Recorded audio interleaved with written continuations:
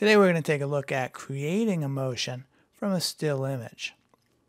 So I'm going to start out with a shot from NASA that's from the moon, Apollo 16 I think, and it's a 3000 by 3137 still, so we got plenty of resolution to work with here. Now the first thing that you see, we've got one image, and we want to actually go and make an extended shot from it. So to do that, we need to jimmy up a IFL file that uses multiple copies of that. So if we open up the IFL file in a text editor, here this is just in Notepad on a Mac, but it just as easily on a Mac would be TextEdit. So I've just copied the file name there. I'm just going to paste it in a bunch of times, and now I'm going to do the same thing again and paste it in a couple more times, and now save it away. And if I reopen, I'm going to get a longer version of this shot.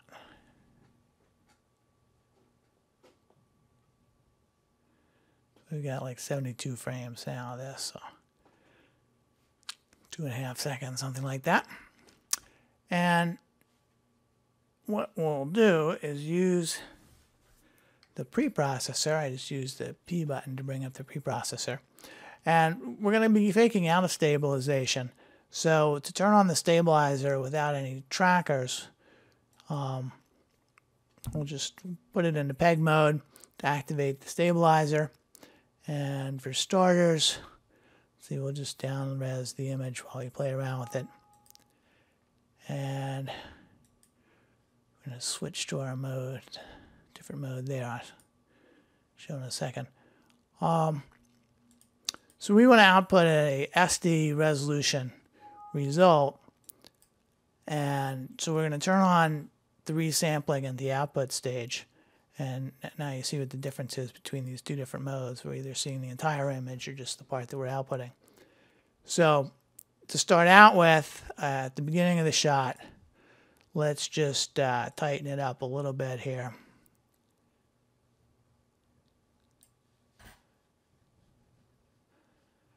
And I've increased the zoom. Now, as I start to move this, you'll see that SynthEyes is doing this in 3D. Right now it's using a default lens setting. So one of the things we need to do is set up some better estimate of what the lens field of view is. And in this case it's not quite as big. And so we'll just drop that down to a guess around 30.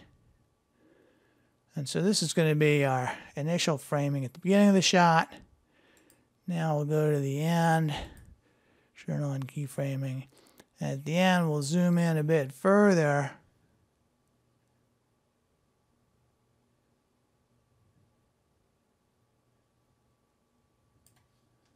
Got a little more updating perhaps than I need, but let's even bring this up.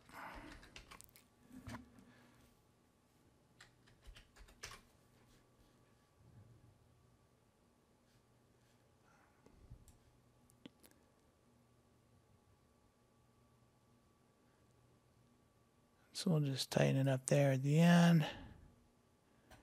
And now we're ready. We'll go back and undo the down-resing part. And maybe we'll add in a little bit of blur here, just to soften it up a little bit. It's a JPEG source. Now here it would go and recompute this thing.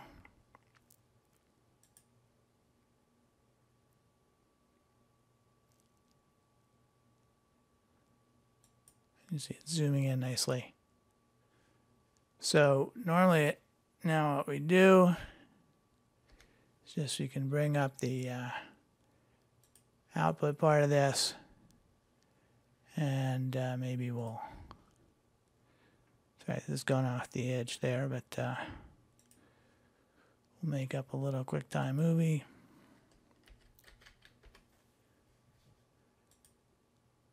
Set up some compressions for it.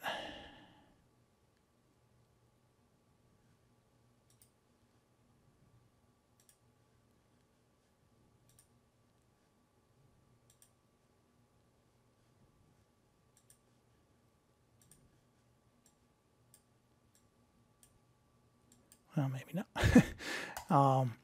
And now it'll go and write the thing back out. So that's the show here. I hope that gives you an idea of some of the things that you can do in the image preprocessor. You can check this all out on the web as well. Thanks.